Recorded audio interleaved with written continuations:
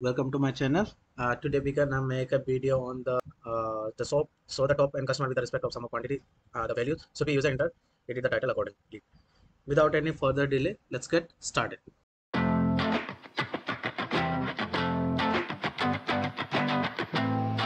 First, we have to create a parameter over here.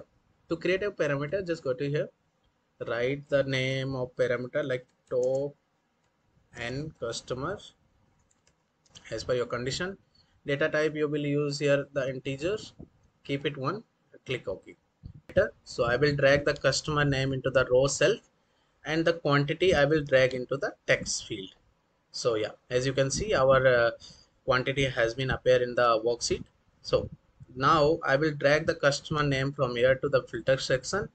Just use top by field and select the parameter which we have already created by the name of top and customer. Make sure this is your quantity and this is sum. Just click apply and OK. From here, just right click on it, click show parameter. So as you can see here, this is the first customer, and if you will click on 2, you will see the top 2 and customer. So you can sort the data from here. Just click on sort, use descending order, just cut.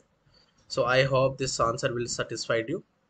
And one more thing we can do, just drag the quantity into the color, so it will be visible here, the color. You can customize the color according to you, it's up to you.